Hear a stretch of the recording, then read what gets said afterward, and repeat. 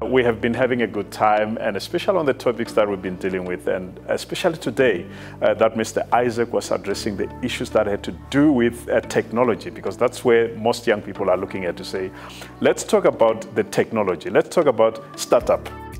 As part of my responsibility as a non-executive director on Exxaro board is to really lend a hand in encouraging young entrepreneurs, to inspire them, I think to have them have a look at life differently. And if in any way that my message today was to at least trigger something, and why I'm excited to be part of the Exxaro team is the fact that Exxaro do realize that where the future lies and where the future investments lies, and they've identified water, energy and food security are the three areas that we're going to focus on going forward in terms of future investment as a business. So certainly that's where the real excitement lies. I think it's an important event in that it puts the information out there, and it's also an opportunity to engage with people that have been working in that field and have got some insights. But it also is just an awareness so that you are alert to what is going on around you.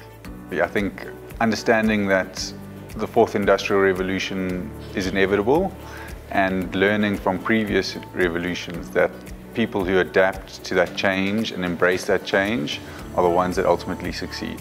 One of the elements that I think is often overlooked is the humanity aspect, the human aspect. We need human interaction to make people resilient. So the question is, how do we deal with it? And I think for me it's tremendously important to keep stressing the fact that we shouldn't forget the human aspect. Well, the key message will be the need to upskill. They need to upskill as a worker, but also upskill as a small business owner.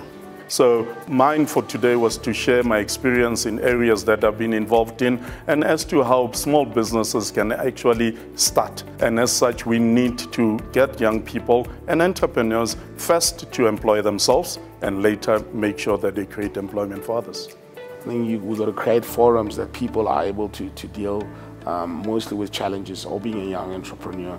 I think forums like this are important to encourage young people to come and test the ideas and also see if they're on the right track, and also extend the network of people that they deal with.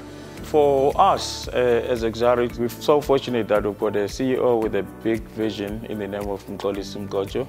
And we're doing this not because there's law or any kind of regulation, but we think it's just one of those levers that this country can use in order to change the social ills in South Africa and make South Africa a better place to live.